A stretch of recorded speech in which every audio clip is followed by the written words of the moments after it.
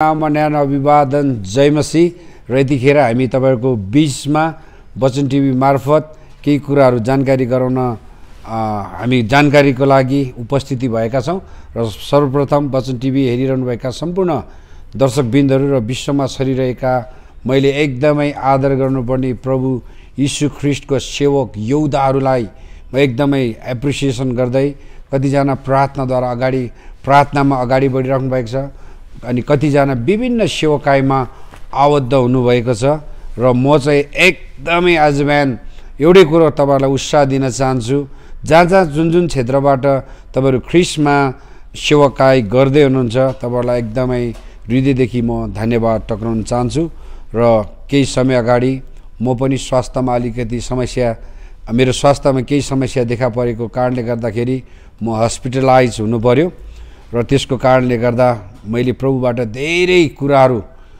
सिक्ने मौका पाएँ र म आफैलाई परमेश्वरले फेरि डाक्टरले असम्भव भनेको कुरा परमेश्वरले सम्भव तुलाउनु भएको छ।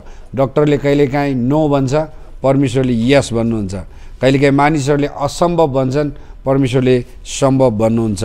त्यसकारणले गर्दा परमेश्वरले मलाई दुई पटक मृत्युको मुखबाट उहाँले मलाई विजय दिनुभएको छ र जुन सुसन्देश तपाईहरुको बीचमा राख्नु पाउँदा म हृदयदेखि नै एकदमै खुसी छु र अहिले हाम्रो चैत 1 गते यसै विषयमा एक दिने भव्य कार्यक्रम हुन गइरहेको छ।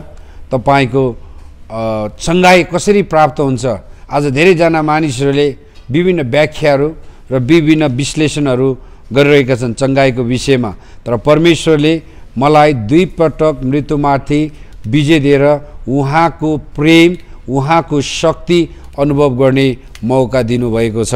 त्यसकारणले गर्दा मेरो चंगाई चाहिँ विश्वासद्वारा जब म एकदमै अन्तिम तनमन हारेको अवस्थामा पुगेको थिएँ अनि मेरो मुटुको समस्या भएको कारणले गर्दा म गंगालालमा एडमिट हुन पुगेको थिएँ र त्यो बेला चाहिँ मलाई सास फेर्न अलिकति सास प्रश्वासमा समस्या देखा परेको थियो, तर पनि मैले चाहिँ त्यतिखेर तनमन हारेर डाक्टरले चाहिँ तिम्रो मुटु चाहिँ 35% मात्र काम गर्छ भन्ने अवस्थामा त्यतिखेर जब मैले परमेश्वरलाई भित्र हृदयको पीडाबाट पुकार गरेँ र त्यतिखेर मैले यो वचन सम्झेँ, मरेको लाजरसलाई 3 दिनसम्म बेरेर कात्रोले बेरेर गनाउने अवस्थामा जीवन दिनुहुने परमेश्वरले मेरो मुटुलाई काम गर्न सक्नुहुन्छ भन्ने विश्वास ममा जब बढेर आयो अनि हिजकियाको जीवनलाई हेरेँ।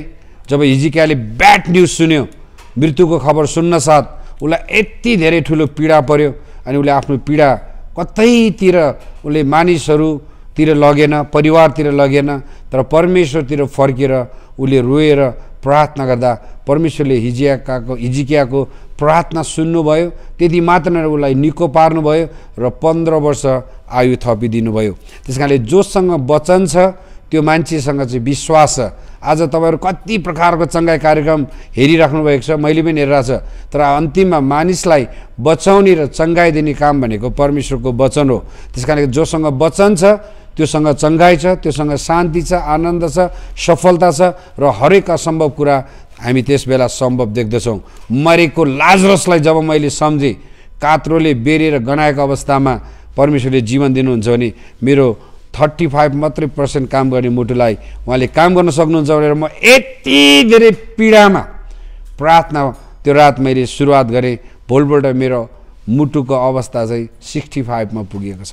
यो मेरो व्यक्तिगत अनुभव हो। त्यसकारणले गर्दा प्रभु यीशु ख्रीष्टलाई तपाईले विश्वास गर्नुहुन्छ भने वचन चाहिँ एकदमै आवश्यकता छ।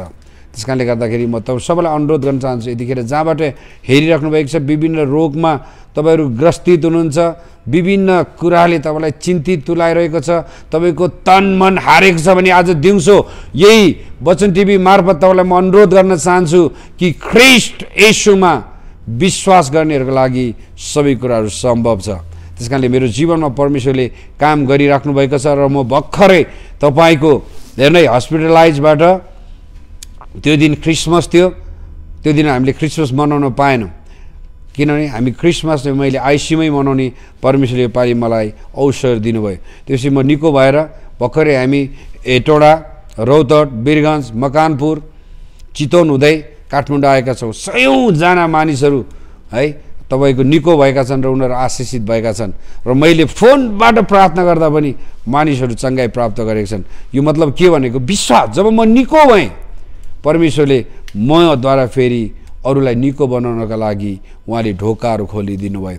त्यस कारण यसै क्रममा हाम्रो एकजना साथी आउँदै हुनुहुन्छ, उहाँ म जस्तै हामी एउटै साथी हौँ। उहाँको चाहिँ मस्तिष्कले काम गर्न छोडेको थियो अनि उहाँले सब कुरा बिर्सिराख्नु भएको थियो।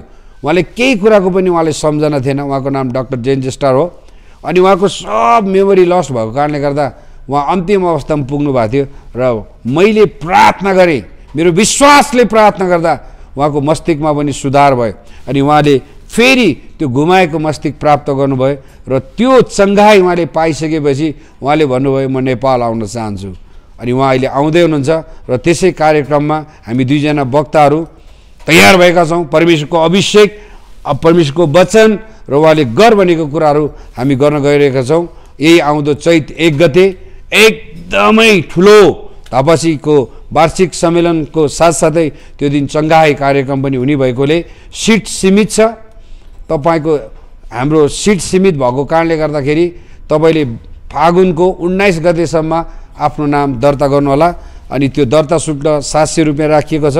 त्यहाँ चाहिँ बिहान 8 बजीदेखि ब्रेकफास्ट लन्च सबै व्यवस्था गरेको कारणले गर्दा तपाईँले अहिलेदेखि नै प्रार्थना गर्नुहोला र सकेको सहयोग, आर्थिक सहयोग पनि गर्नुहोला र दर्ता पनि गरेर त्यो दिन आफै पनि उपस्थिति हुनको लागि म विनम्र अनुरोध गर्न चाहन्छु र त्यसै दिन आउनको लागि हामीले मनाइ गरेका छौँ। र साथै मेरो श्रीमतीले मलाई यति धेरै माया टेक केयर गरेको छ, त्यसकारणले परिवार चाहिँ राम्रो हुनुपर्छ। तपाईँको सेवकाई ठुलो भएर परिवार राम्रो भएन भने अनि हाम्रो जिम्मेवारी ठुलो भएर हाम्रो परिवार राम्रो भएन भने हामीले सबैभन्दा ठुलो घाटा चाहिँ त्यही नै छ। त्यस कारण मेरो श्रीमतीलाई पनि म धेरै धन्यवाद दिन चाहन्छु। मेरो श्रीमतीले मलाई यति धेरै टेक केयर गरेको छ। त्यस कारणले गर्दाखेरि तपाईँहरूलाई एउटै कुरो हुन्छ, परिवार छ सबै थोक छ।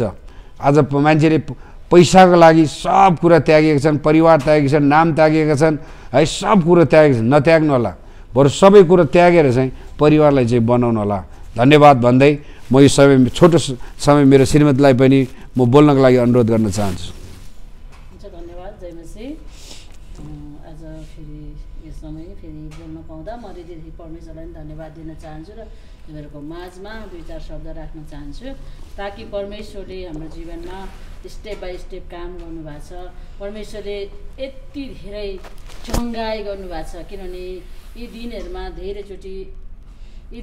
धेरैचोटि परमेश्वरको काम चाहिँ देख्ने मौका पाइयो अनि साँच्चै परमेश्वरले हरेक अवस्थामा, दुःखमा, सुखमा अनि रोगमा, भोगमा, शोकमा काम गर्छु भन्ने चाहिँ यो दिनहरूमा चाहिँ पुरा भएको छ। त्यसले गर्दा म धेरै धन्यवाद दिन चाहन्छु। कतिजनाले हाम्रो लागि प्रार्थना गरिदिनु भयो, त्यसको लागि पनि धन्यवाद। अनि म परमेश्वरलाई धन्यवाद दिन्छु किनभने परमेश्वरले चाहिँ हामीलाई त्यत्तिकै बोलाउनु भएको छैन। परमेश्वरको योजना छ, जुन योजनाले गर्दाखेरि परमेश्वरले यस पृथ्वीमा राख्नुभएको छ। अनि साँच्चै हामी यो जुन कार्यक्रम गर्नको लागि पनि हामी एकदमै प्रार्थना गरिरहेछौँ। यो कार्यक्रममा चाहिँ परमेश्वरले अझै चङ्गाई गर्नुहुन्छ ताकि हाम्रो परिवारमा त्यो चङ्गाई गर्नुभएछ। अब त्यस दिनमा चाहिँ जतिजना आउनुहुन्छ उहाँहरूले चाहिँ चङ्गाई पाउनुहुन्छ किन परमेश्वरको उपस्थिति चाहिँ त्यस ठाउँमा छ।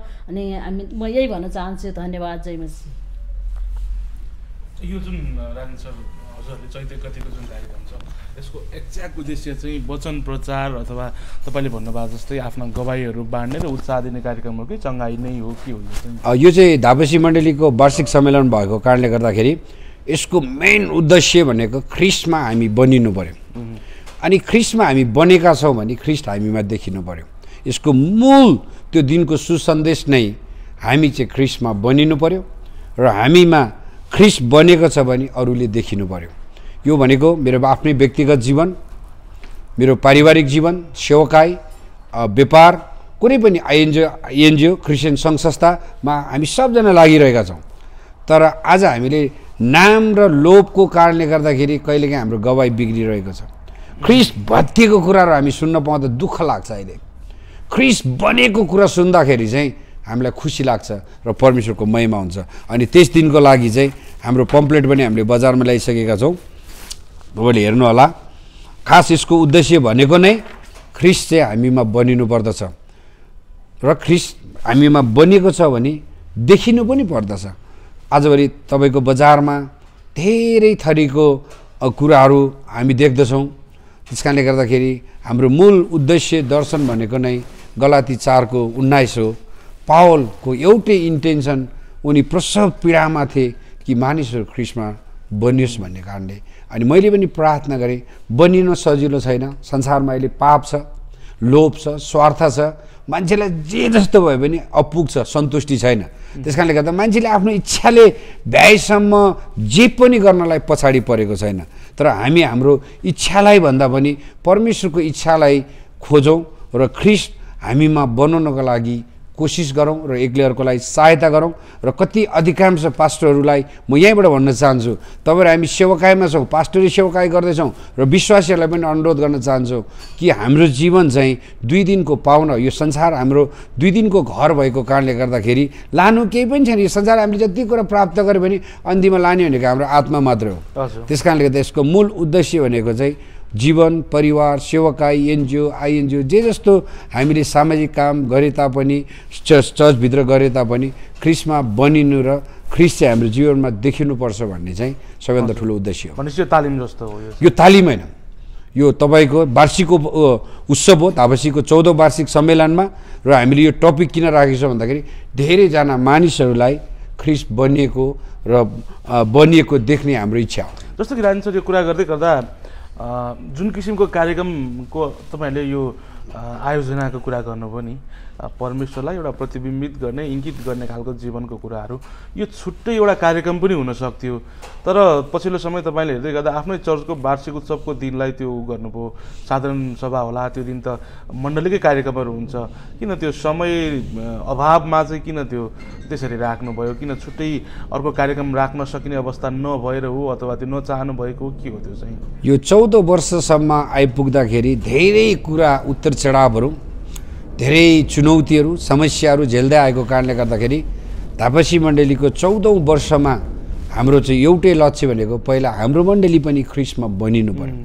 आज मण्डली त छ तर ख्रिस्टमा नबनिएको मण्डली, पास्टरहरू यति धेरै छन् तर ख्रिस्टमा नबनिएका पास्टरहरू भएको कारणले गर्दा नै पछिल्लो बेमेल, अशान्ति, अनेकता भएको कुराहरू देख्दैखेरि चाहिँ यो वार्षिक सम्मेलनमै किन हामीले यो गऱ्यौँ भन्दाखेरि 14औं वार्षिक सम्मेलन चाहिँ तापसी मण्डलीको लागि एउटा ऐतिहासिक पनि हो र हाम्रो मण्डली चाहिँ ख्रिस्टमा परिपक्का र ख्रिस्टमा बनिएको मण्डली हुनुपर्दछ भनेको ख्रिस्टको प्रतिबिम्बित हुने मण्डली र ख्रिस्टको आज्ञा पालन गर्ने मण्डली हुनुपर्छ भन्ने सन्देश दिनको लागि नै हामीले त्यस दिन यो आयोजना गरेका हौँ। हजुर, अब यसको निम्ति तपाईँले त्यो दर्ता शुल्कहरू 700 रुपियाँ भन्नुभयो।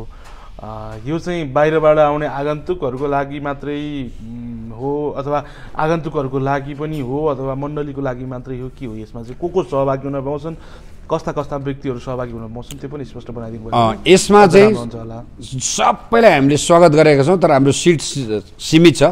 किन हामीले 300 जनाभन्दा बढीलाई हामीले त्यो ठाउँमा सिट सीमित भएको कारणले गर्दा यहाँ इच्छा ल्याएको व्यक्तिहरूलाई हामीले पहिला नै, त्यस कारणले गर्दा फागुनको 19 गतेसम्म नै दर्ता गरिसक्नुपर्ने छ।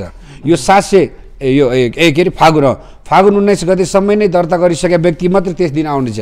किन हामी त्यसै दिन आएर हामी दर्ता गर्दैनौँ। त्यहाँ तपाईँको त्यो दिन 100 जना आए पनि हामी दर्ता गर्नेवाला छैनौँ, किन हाम्रो म्यानेजमेन्ट बेस्ट गर्नुपर्ने भएको कारणले गर्दा 19 गतेसम्म जतिजनाले दर्ता गर्नुभएको छ उहाँलाई हामी त्यो दिन एकदमै राम्रो प्रकारको सेवा प्रदान गर्नेछौँ। दोस्रो नम्बरमा तपाईँको खानपिनको राम्रो व्यवस्थापन गर्नेछौँ। अनि तेस्रो नम्बरमा हामी सबजना मिलेर परमेश्वरको महिमा गर्नेछौँ। र यो वक्ता अहिले जुन वक्ता आउँदै हुनुहुन्छ उहाँ पनि मस्तिष्क घुमाएर सेकेन्ड पूर्ण जन्म लिएर आउँदै हुनुहुन्छ। म पनि 2 पटकसम्म मृत्युको मुखमा पुगेर जितेर प्रभुले मलाई फर्काइ ल्याउनु भएको कारणले गर्दाखेरि त्यो दिन चाहिँ विशेष गरी ख्रिस्ट हामीमा बनिनुपर्छ भन्ने नै हाम्रो लक्ष्य भएको कारणले गर्दाखेरि यो 700 रुपियाँ तपाईँको हामीले 50% मात्र लिएका हौँ।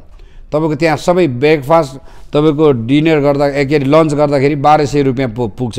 तर 700 रुपियाँ किनभनेखेरि 1200मा हामीले 50% हामीले सेवकाईबाट र मण्डलीबाट हामीले कभर गरेको छौँ भने 50% चाहिँ आउने व्यक्तिहरूले बेहोर्नुपर्छ। किन खानु पनि पऱ्यो नि त, त्यो दिन रमाइलो पनि हो, त्यो दिन हाम्रो रमाइलो कार्यक्रम हो, सेलिब्रेसन हो। जिन्दगीमा धेरै सङ्घर्षहरू गरेर हामी आइपुगेका छौँ। मण्डलीले धेरै कुराहरू अनुभव गरेको छ। अनि त्यो दिन चाहिँ सबै तितो कुराहरूलाई बिर्सेर मिठो जीवन लिएर ख्रिस्ट हामीमा बनिनुपर्छ भन्ने सुसन्देश नारा लिएर अनि हामी अगाडि बढ्नको लागि त्यस दिन हामीले आयोजना गरेका हौँ। हस्, अन्तमा छौँ। धेरैजनाले यति बेला हजुरहरूको कुराकानी सुनिराख्नु भएको छ। आम मण्डली समुदाय, धार्मिक समुदायलाई अथवा क्रिस्चियन समुदायलाई चाहिँ यो कार्यक्रमको बारेमा कसरी अपिल गर्नुहुन्छ अथवा के भन्नुहुन्छ त? सम्पूर्ण प्रभुका जनहरू जतिखेर यतिखेर हामीलाई हेरिराख्नुभएका छ, आदरणीय सेवक सेविकाहरू, ख्रिस्टका योद्धाहरू, जसले खाइ नखाइ अभावमा दुःखमा सुखमा है तपाईँको हरेक आफ्नो इच्छालाई मारेर प्रभुको सेवकाई गरिराख्नु भएको छ, त्यस्तोहरूको लागि त्यो दिनको लागि एकदमै तपाईँलाई म आह्वान गर्न चाहन्छु।